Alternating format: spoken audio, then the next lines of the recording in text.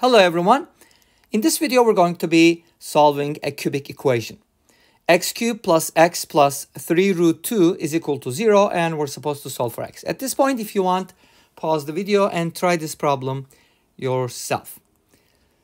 Okay, now we do have this cubic and obviously one can use the cubic formula, right?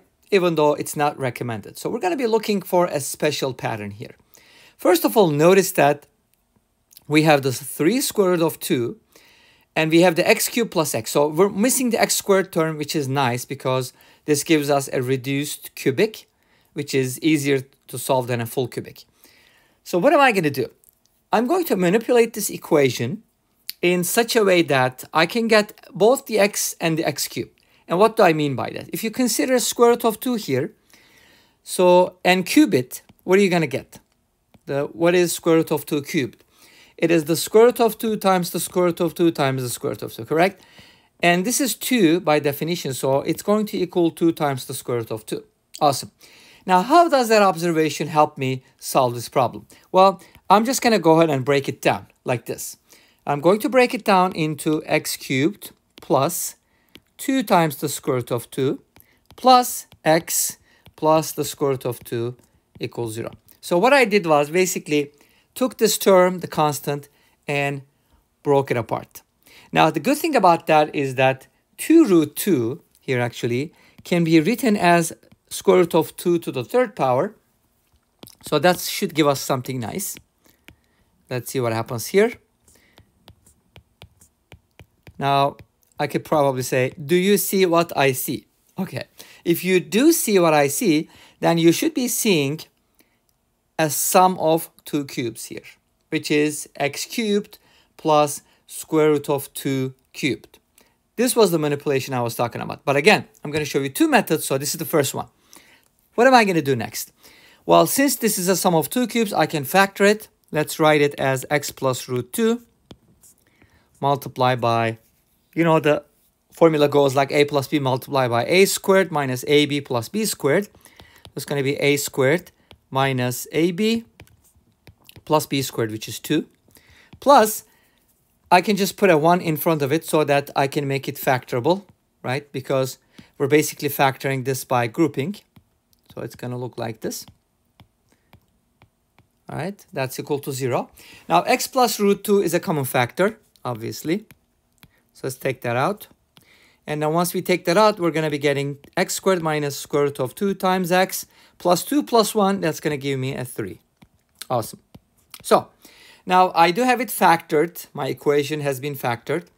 And I know it's kind of hard to believe, right, that this thing is going to turn into that.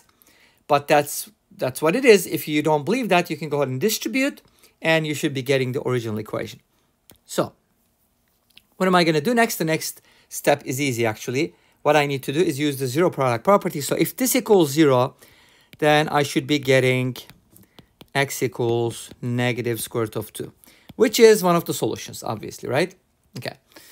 The other solution is going to come from here. So let's go ahead and set that quadratic equal to 0. And as always, almost always, right, I'm going to be using the quadratic formula. So x gives me negative b plus minus the square root of b squared, which is 2, right, minus 4 times a times c. And c is positive 3, and divided by 2a, a is 1. Awesome.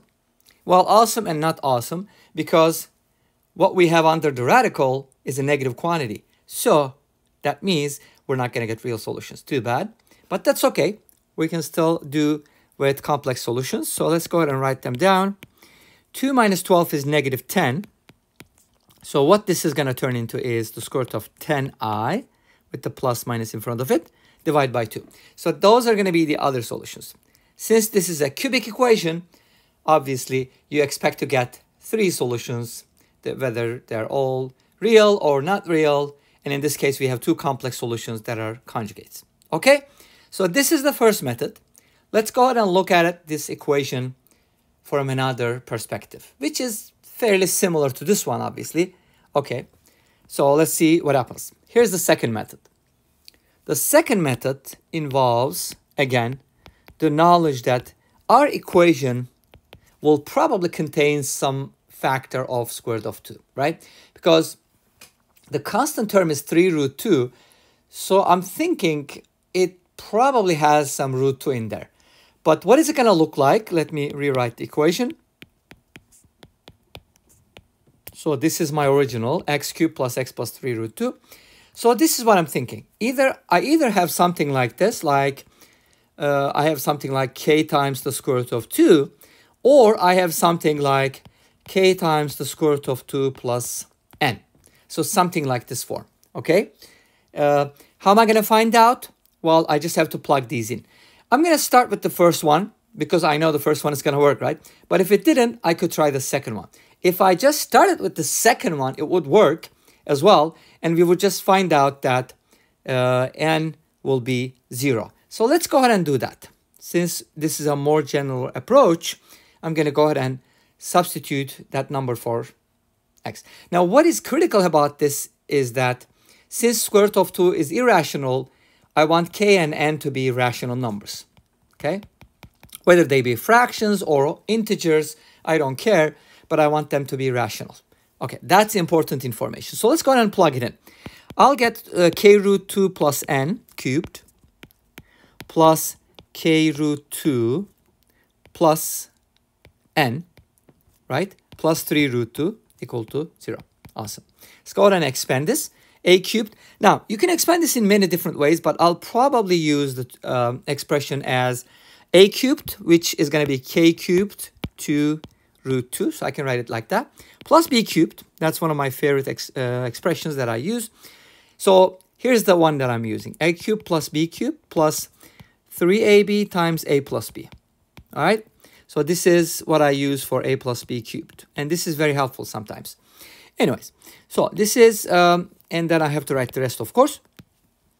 Then I should be getting 3ab, 3nk root 2. See how easy that is? And then a plus b is, you already know, k root 2 plus n. Okay, it's kind of nicer for some reason. k root 2 plus n plus 3 root 2. All this equal to 0. Let's simplify that. Okay.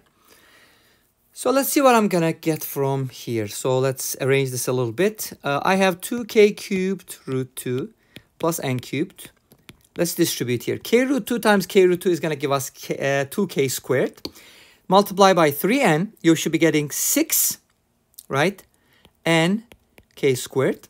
When you distribute the 3n k root 2 over here, you should be getting 3n squared k root 2 plus k root 2 plus n plus 3 root 2. Again, this whole thing should equal 0 at the end. Now, we can go ahead and put the constants together. Not constants, but I should probably say the rationals together. So I should be getting this one, and this one as our rationals. So we should be getting something like n cubed plus 6nk squared plus n. And then the other terms I can kind of put together. Plus, I have 2k cubed, right? Okay, 2k cubed from here, plus 3n squared k, plus k plus 3. Okay? And that's multiplied by root 2. And all this equal to 0. Okay. Now, something interesting is going to come out of this, hopefully, right? So what this means is that I can just set these equal to 0, right? So what I can do is I could probably do the following. So this should equal 0 and this should equal 0. Okay. And let's see what this gives us. Obviously, I can pull out the n and write this as n squared plus 6k squared plus 1 is equal to 0, right? That's one equation that I have. Now, I got to look at my original expression. So n is my rational here. K is the coefficient of root 2. Awesome. And I'm trying to find, solve for k and n. But here's one fact. These are rational numbers, and obviously they are real. So if n is 0, we're good because that's fine. But if n does not equal 0, here's the problem. If n does not equal 0, then we have to have that n squared plus 6k squared plus 1 is equal to 0. But these are squares, and this expression is actually greater than 1, right? So we do have this type of thing like, but 0 cannot be greater than 1. So this can't be 0 in other words, right? There's no solution if n does not equal 0, which obligates that n should equal 0. Beautiful. If n is equal to 0, things are nicer because now I can go to my second equation and substitute n equals 0. Then I should be getting something like 2k cubed plus k plus 3 is equal to 0. Now you might be saying like, we got another cubic. That's okay. We're going to be able to solve it. Okay. How? Notice that the sum of the coefficients of odd terms is equal to the sum of the even terms, which means that k equals -1 is a solution. I think this came up in another video before. I remember talking about this thing. So we should be able to just go ahead and, factor it knowing that k equals -1 is a solution. So what I can do is I can actually write this as 2k cubed plus 2 plus k plus 1 is equal to 0 because I know that k equals -1 is a solution. But you got to remember something. This is q times k cubed plus 1, right? And then k cubed plus 1 is a difference of 2 cubes, so it's factorable. If I factor it, it's going to look like this, k squared minus k plus 1 plus 1 times k plus 1 is equal to 0. And if I pull out the k plus 1, the other factor is going to come from here, 2k squared minus 2k plus 2 plus 1, which is plus 3. So this is going to be my other equation. And if you look at the discriminant here, the delta is going to be b squared minus 4ac, which is 4 minus 4 times 2 times 3. Again, this is a negative quantity, which means that I don't get real solutions. If they're not real, they're not rational. But k needs to be rational, which means that I'm not going to accept the solution, but I'm going to accept the other solution, which means k is equal to -1. And we initially found that n equals 0. And our x was assumed to be k plus n root 2, right? That was our assumption, wasn't it? K root 2 plus n. Okay, k root 2 plus n. So let me go ahead and fix that. K root 2 plus n. Since n is 0 and k is -1, our solution needs to be -2. This is one of the solutions that we just found at the beginning, remember? By manipulating the constant term. Since you know one of the solutions. Now, here's the question. How do you find the other solutions if you know that x equals -√2 is a solution? How do you find the other one? Well, let's go ahead and consider our original equation, right? So one method could be, I can kind of look at the product and the sum of the roots, right? So that's one way to do it. So if I go by Vieta, I know that x1 times x2 times x3 is equal to, you know that in a cubic equation, that's going to be a negative b over a, c over a, and a negative d over a, right? So it's going to be -3 root 2, because a is 1, right? And I know that one of the roots is -√2, so that means the product of the other two roots must be a 3. Cool. So I got x2 times x3 to be 3. If I can find their sum by using Vieta, that would also be cool. So x1 plus x2 plus x3, as you know, is -b over a, but b is 0, so this should be 0. And I know that one of the roots is -√2, so the other two solutions must add up to square root of 2. So I know that x2 plus x3 is equal to √2. So basically, the rest is writing the quadratic equation whose sum and product of roots are given, and then just go ahead and solve it from there. And how do you write that? It's going to be t squared minus √2t plus 3 is equal to 0. And as you know, if you go back here, you're actually going to notice that when we solve this problem with the first method, that's actually the exact same equation that we came up with. Here, look at that. X squared minus √2x plus 3.